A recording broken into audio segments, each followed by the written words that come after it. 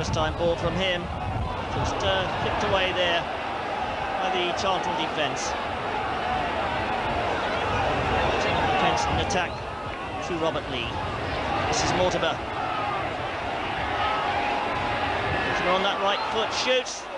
Good parry there by Horne. Oh, and Mortimer gets the rebound. Gets the loose ball, he's notched it.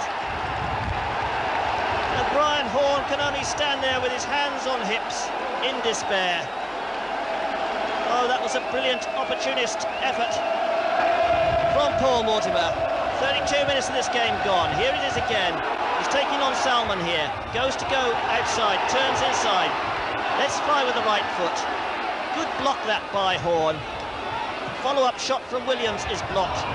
And then Mortimer, cool as a cucumber, slots that ball into the far bottom corner to give Charlton Athletic a shot lead here at the Den.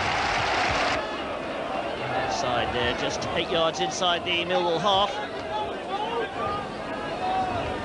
Free kick then for Steve Wood to drive forward.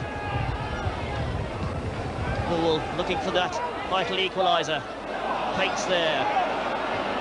Forward by Mortimer, being chased by Gordon Watson, the 18-year-old substitute making his league debut here this evening. He's got Williams to his left. This is Williams.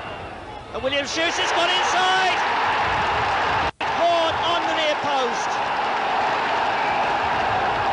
And we have the makings of an upset here at the Den with just 5 minutes left for play. Charlton Athletic take a 2-goal lead. The ball played beautifully there by Watson. McLeary backs off. And Paul Williams, who scored 17 goals last season, 13 of them in the league. He was Charlton's leading goal scorer. Gets on the score sheet in the 85th minute here.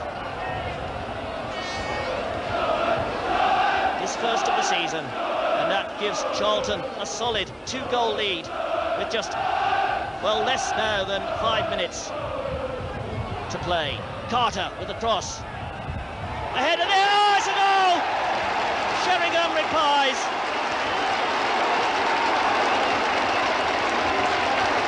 Well, that's the way to reply, isn't it?